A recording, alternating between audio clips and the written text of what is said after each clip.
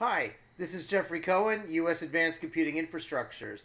Today we're going to talk about quantum use cases. So, industrial business use cases that use either quantum computers or simulators. And some of them are pretty exciting. They help clients improve their business processes. Others are more scientific in nature. Hope you enjoy it. Thank you for listening. About early quantum use cases. And this was written October 18th, 2019.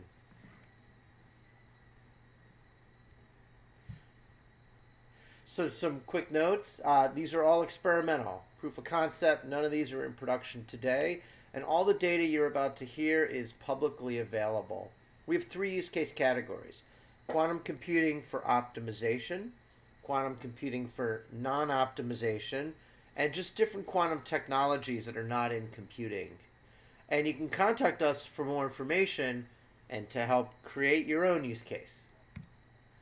So, in optimization, we've seen optimization of travel routes, vehicle dispatch, new online car ordering configurators, analysis to increase an automotive paint line, the capacity, waste and recycling truck rescheduling, ordering items, ordering the order in which they appear on a website for sale, digital advertisement recommender, portfolio optimization to minimize risk or costs versus expected returns. By the way, that's one of my favorites.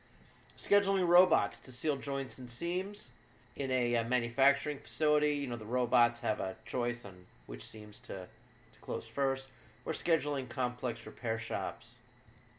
For non optimization, verification and validation is a key one.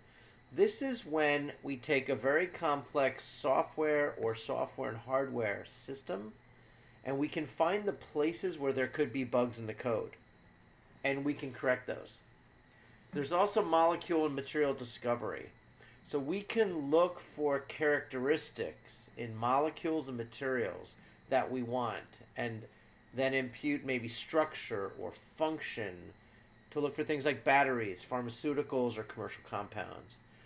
I've seen accurate calculations and predictions of molecular properties, whereas before it was all approximations. We've seen companies try to price equities, financial options, or derivatives, including the use of quantum Monte Carlo.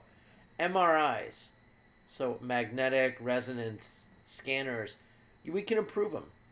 Using quantum, we can either make them faster or more sensitive. We can quantify client risk in new ways. And finally, we can help with 5G, radio access network signal processing.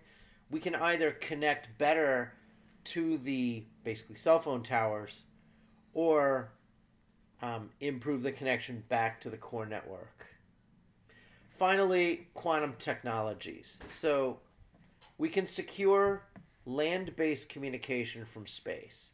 We can send photons into space, bounce them off a satellite, and use it to ensure hack-proof communications. It's a great use case. In fact, you'll hear things like quantum key distribution that's used on Earth with fiber optic cables. This releases us from having to use fiber optic cables. Enhanced radar detection. So we can make our radars more sensitive and we can make them harder to detect using quantum technologies. We can navigate without GPS. We can navigate in a fully passive mode. We can use the Earth's magnetic field. We can also detect other moving vehicles or objects because they disrupt the magnetic field. We can have ultra secure communications.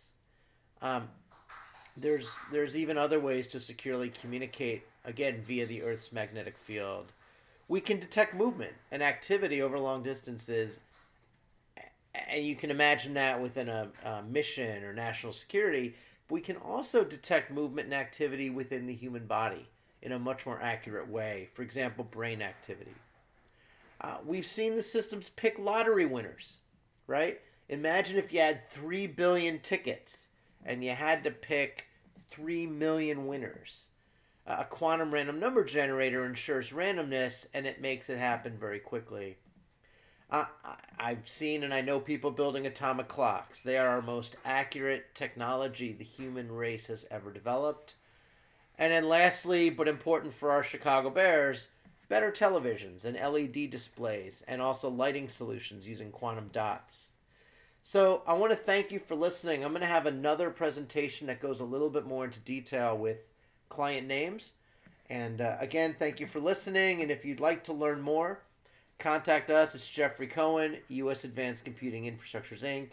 We can help you build your early use case. Thank you.